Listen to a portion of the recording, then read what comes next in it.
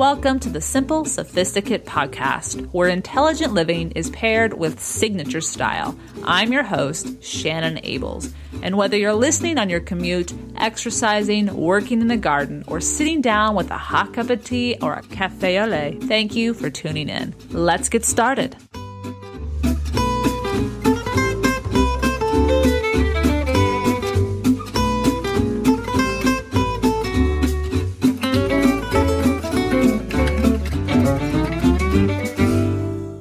Welcome to the 108th episode of the SImple Sophisticate. And if you're tuning in on the day this goes live, well, live in the sense that it's available, it is the first day of summer or winter, depending on where you call home. So we are, in a way, turning a corner, starting a new season, doing something with a fresh start or clear eyes. Today's topic is inspired by an interview that I heard recently. And it was a very simple statement, but it was profound to me, partly because of the success that this person has achieved. And so therefore, the credibility that this person brings to their statement is quite impressive, but also because it often is something outside of ourselves that makes us realize what we have within ourselves. But before I get to exactly what the heck I'm talking about, let me give you a hint as to what this week's Petit Plaisir is. It is a summer dessert, or should I say a spring summer dessert that is brand new to me, and I was so excited to try it. And well, it turned out absolutely delicious, and it's so simple. So I hope you'll tune in to the end of today's episode where I'll share exactly what that recipe is and how to make it. Trust me, it will impress not only your taste buds, but I have a feeling your guests and family and friends as well. But back to today's topic. The title of today's episode is What Lin-Manuel Miranda Taught Me. And if you have been paying attention to the news lately or the entertainment and cultural news of this past year and beginning early in the fall and end of last summer, you know exactly who Lin-Manuel Miranda is. He is the creator of the now 11-time Tony-winning musical play, Hamilton. And in an interview with 60 Minutes last week, he shared a simple thought. When great people cross our path, it forces us to reckon with what we're doing with our lives. He was speaking, of course, of Hamilton, Alexander Hamilton, one of the founding fathers of the United States, which is the focus of the entire musical.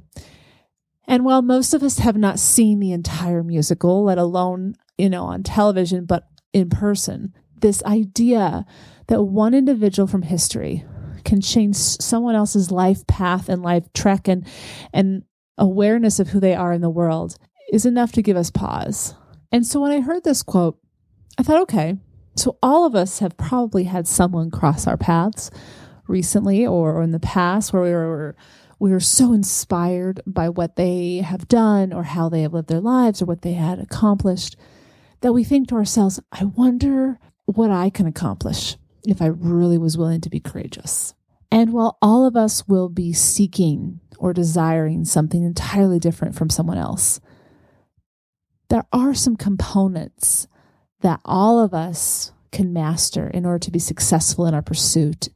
And so I've put them into today's episode, and I'm going to walk us through them. And what I hope in my life and in your life is that when we can add these to our lives, we can make these regular practices in our lives, we will find, because we've seen it in others, an amazing change in the life that we have now versus the life that we hope we have the potential to cultivate for ourselves. So let's get into today's episode. The people we come into contact throughout our lives with either enter to offer an opportunity for us to change and grow as an individual or as an opportunity for us to inspire change in that person. And while we will never know the latter, we can always be aware of the former. And while sometimes, yes, the person that is offering us a life lesson is someone that we are thankful to no longer have in our lives or be in contact with, I would argue that if we are continually learning and applying the lessons more often than not, the people that we have crossed our paths that give us pause, we will feel fortunate that they have crossed our paths. And while clearly Miranda never met founding father Alexander Hamilton in the flesh, he did, however, meet him due to his curiosity and exploration. Perhaps that is how you have met many of the people who have opened your eyes of how to live a better or more in alignment life with who you are and can be. Maybe in a book or a class, the theater or a documentary. Maybe you were able to see them in the flesh, but only listen to their lessons from the seat as an audience member. No matter how a great person has crossed your path, when they do, if you are open, if you are ready, and if you have an inkling that you may just have more to give than what you already have been, you will be spurred to live ever so slightly or magnificently different. And no matter what you are spurred to change or to do, the ability to master the 4 components that we're going to talk about today will hold a key to your success of making the most of your life, no matter what occurred in your past, no matter what people expected of you or expect of you, no matter what your imagination up until now has limited you into believing was possible. So whether a great someone recently crossed your path or did so ages ago, and you still haven't exactly capitalized on the ahas that they brought into your life, not because necessarily you didn't want to, but maybe you didn't know how. Here today, I'm going to show you 4 tools that once you accept and incorporate them into your life will bring about profound changes. Let's get started. Number 1, create a clear life vision. Oprah states, create the highest, grandest vision possible for your life, because you become what you believe. In order to know what to do, we must know where we want to go. Sounds simple, but sometimes the mere act of writing down what we desire, want, or envision for ourselves is intimidating. I mean, if we put it in pen, it's real almost, right? It's like, oh, did I really write that? Do I really want that? Whether because we feel we are being too selfish or asking for too much, or asking for the impossible because we have never quite seen it come true for anyone else that we see as being similar to ourselves. The act of writing down what we want our lives to become is a powerful first step. It doesn't have to be written down with such exquisite, minute details, such as the house I will eventually buy will be blue. But it should be something such as, I will be living in a home of my own, which will provide me with sanctuary, security, and a place to spend with those I love.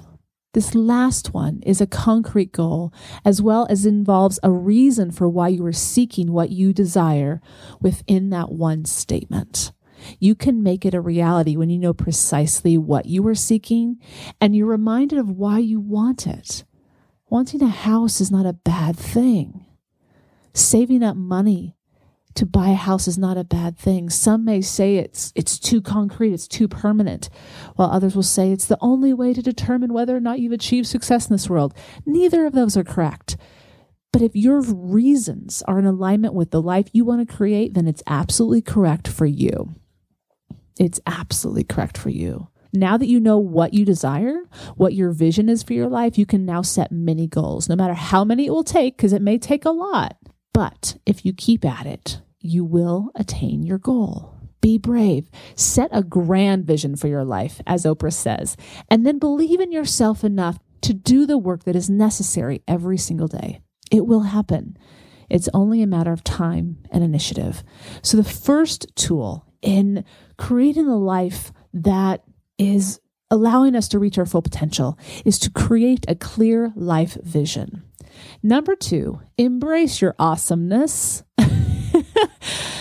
Truly, though, take the time to listen, explore, and come to understand who you are, what you are drawn to, and what talents you have that may seem ordinary to you because you've had them all your life, but are actually quite extraordinary.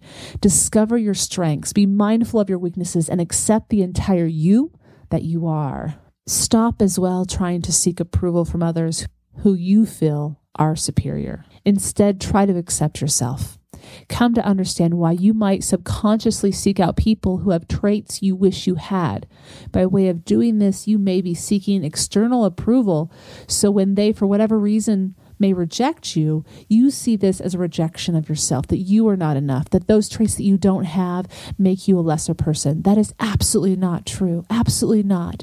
But sometimes if we are surrounded by people that are not like us or have different traits than we do, it doesn't make them bad. It doesn't make us good.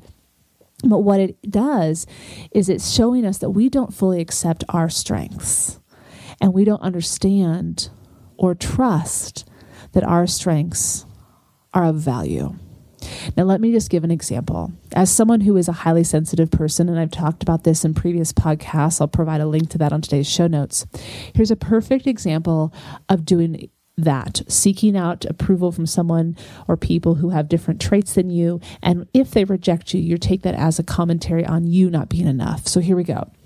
So if you are HSP, stop seeking and expecting non-HSPs to be uber sensitive, and instead embrace their strengths. As well, begin to seek out people who can appreciate your strengths, perhaps other HSPs or others who are aware of the strengths that HSPs possess.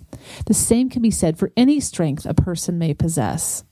If we repeatedly return to people who don't understand us and based on their confusion or rejection lead us to feel unworthy, which we aren't, we are ultimately inflicting pain upon ourselves when we return again and again and again and expect a different result. We've heard that whole line before. If you do the same thing and expect a different result, that's the definition of crazy. But it's not. I don't want to make this such a negative thing, but it's this idea of we can't keep going back to the same people who just are not going to be able to be aware of whatever uniqueness we have within us.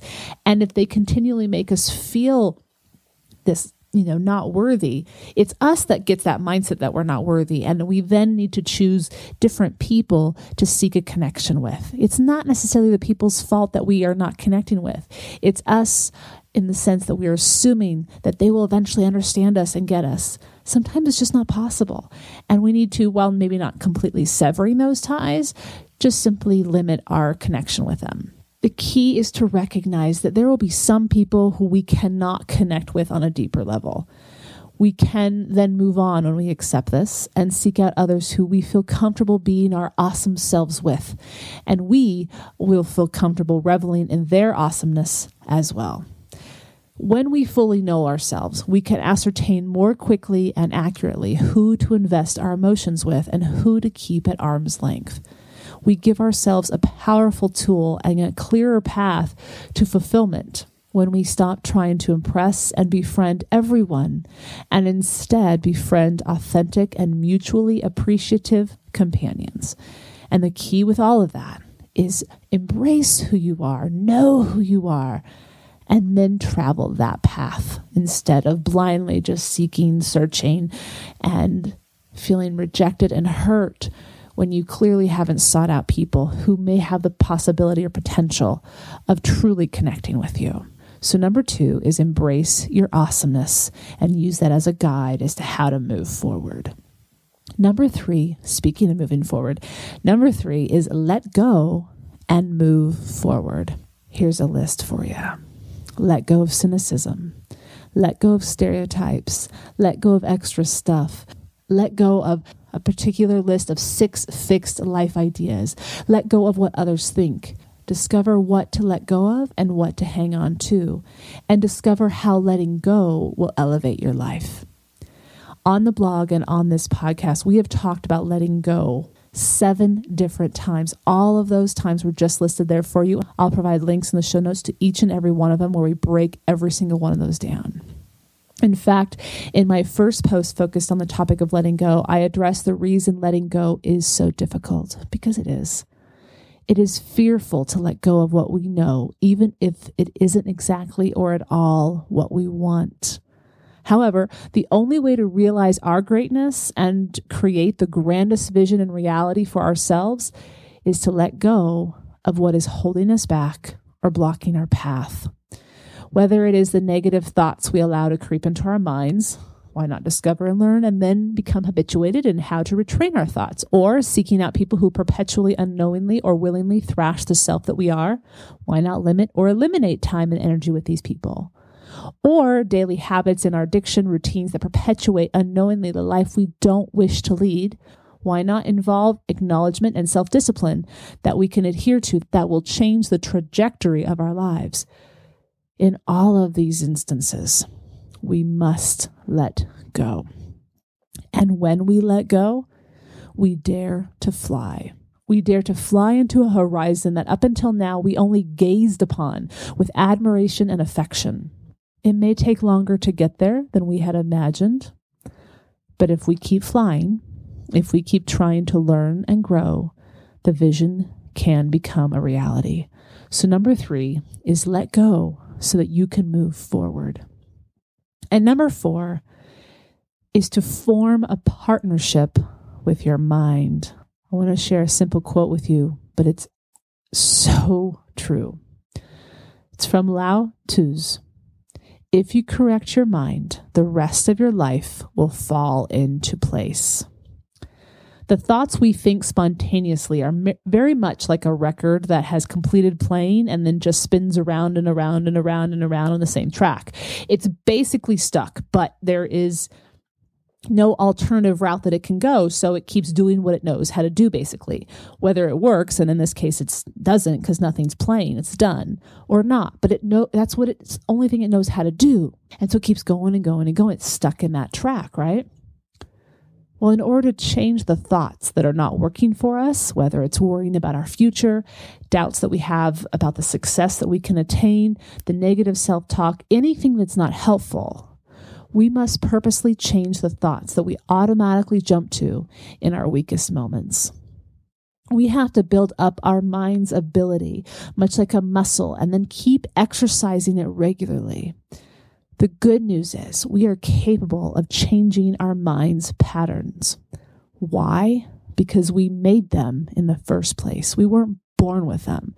Now, yes, there are studies out there that say that some people are more inclined to be happier than others with regards to their thoughts, but not in 100%. We still have control. We still have this idea of these mind patterns that we have created. Now, we've probably created these negative mind patterns unconsciously. They were most likely influenced by where and how we grew up and the people we surround ourselves with now. But we made those ruts. We made those tracks. Those tracks, though, if they're not serving us, we can make new ones. And that's the good news. It takes practice. It takes conscious effort. But in time, it becomes a habit too. And it's a good habit. And it's a habit that's helping us. We can do that. However, it does take time, but it is possible. So here are 2 ways that you can help change your mind's pattern, its habits. Practice creative visualization. Albert Bandura, a Stanford University psychologist, is credited with defining the term self-efficacy theory, which is the, quote, idea that we need to believe in our own capabilities to affect change and lead successful lives, end quote. And if we can successfully visualize and then bring to fruition, we not only reach our goals, we, quote, experience a greater sense of well-being, of optimism, and of happiness. So the first thing you can do is to practice creative visualization. And that really can go all the way back to number 1 with regards to creating your life vision. Create it for yourself. See it in your mind's eye. Have it written down somewhere. Look at it regularly so it becomes ingrained in your memory, a good thing in your memory that you are striving for. The second one is to practice daily meditation. In a post that I wrote in 2014, I shared 6 powerful ways regular meditation can change our lives for the better, from reducing stress to increasing productivity. Even just 5 minutes each morning every day will have a profound difference. Don't know how to meditate? I break it all down for you in that post, and I'll provide a link to it on today's show notes. It's so simple. And for the record, just for the record, I still only meditate 5 minutes each time I sit down to do it. And while I'm working up towards 15 to 20 minutes, even just the small amount done regularly has brought significant calm each time I make the time to do so. So number 4 is form a partnership with your mind. Work with it. Don't let it work against you. These are 4 fundamental tools. No matter what your life vision is, no matter what potential you know you can reach, if you incorporate these 4 fundamental tools, they will take you places that you may have never thought even possible. So get ready for a transformation because it's coming. And while it will appear slow, gradual, and maybe even non-existent to you while you're in the middle of it, I encourage you to keep a journal as you make this journey of change because it is happening and you will be forever grateful for that great person who crossed your path. I hope you've enjoyed today's episode and today's topic. I'll provide all the links that I mentioned in today's show notes, the simplyluxuriouslife.com/podcast 108. And I'll also provide some similar posts from the archives that are tied to the topics we talked about as well on today's show notes that you might be interested in. But now we have a delicious Petit Plaisir that you are going to love. I'll see you in just a few.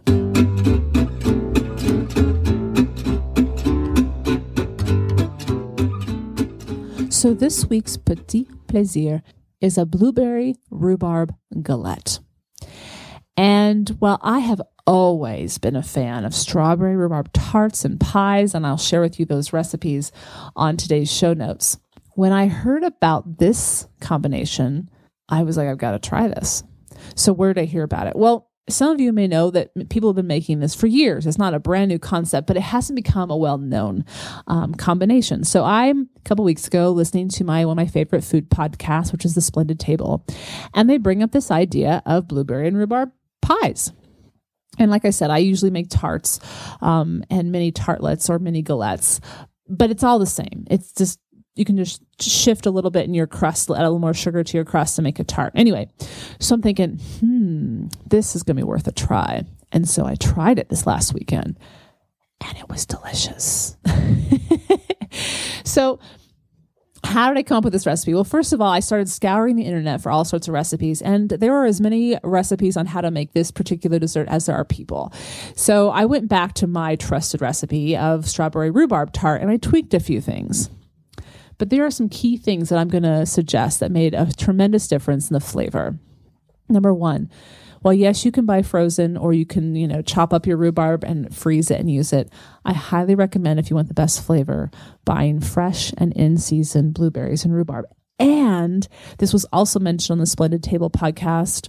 You do lose flavor when you stick your strawberries and your blueberries into the fridge before you use them. So buy those blueberries the day of or the day before and keep them on the counter and then use them. Do not put them in the refrigerator. The flavor will be well worth it. And I know you're thinking, wait a second, I can't do that. Trust me, it makes a huge difference. So use fresh fruit, keep the blueberries out of that refrigerator before you use them, and it will make a huge difference. The other part of it is you're simply going to add a little bit of sugar, add a little bit of flour, add a little bit of acid in the form of either orange zest or lemon zest. And that's basically it for the filling. And then I added my pastry crust, which I've used for many different tarts. And as long as you chill it before you roll it out, you're going to have the most buttery, slightly sweet dough that you will just love. As well, a family recipe that I've shared a few times in the blog, and I'll share with this recipe, and it adds a little extra sweetness, is the crumble, which includes your oatmeal and your brown sugar and your flour and your regular sugar, and then your butter. And it's worth it as well. All the details on how to make this are on the blog today, the simplyluxuriouslife.com/podcast 108. It does not take that long to make. I made mine into mini galettes, so no pan whatsoever, absolutely free form. And I share some secrets as to how to fold it and make it stick and whatnot. But it's just so simple, and the cleanup as well is just easy. All right. I think you're going to enjoy it. I know I did. Of course, I added a little bit of ice cream on top and had some hot tea with it, and that was just the perfect trifecta. And be sure to stay tuned for future Petit Plaisirs, as I have many other recipes that I'm anxious to try and share with you. I hope you've enjoyed this week's Petit Plaisir, where each week ideas are shared to make the everyday all the more enjoyable and delicious. Tune in at the end of each Monday's podcast, where I'll recommend a book, a film, or a recipe, anything that is a simple pleasure to satiate your sophisticated taste. Thank thank you for tuning in to the SImple Sophisticate podcast, where intelligent living is paired with signature style. For more ideas and inspiration throughout the week, stop by the blog, thesimplyluxuriouslife.com, or pick up the book, Choosing the Simply Luxurious Life, A Modern Woman's Guide. To stay caught up on the most recent podcast, blog post, and receive exclusive news, as well as an extra dose of inspiration each week, subscribe to the Simply Luxurious Life's newsletter, which arrives in your inbox each Friday to enjoy with a hot cup of tea or your morning coffee, just in time to jumpstart the weekend. Until next Monday, I'm your host, Shannon Ables. Bon journée.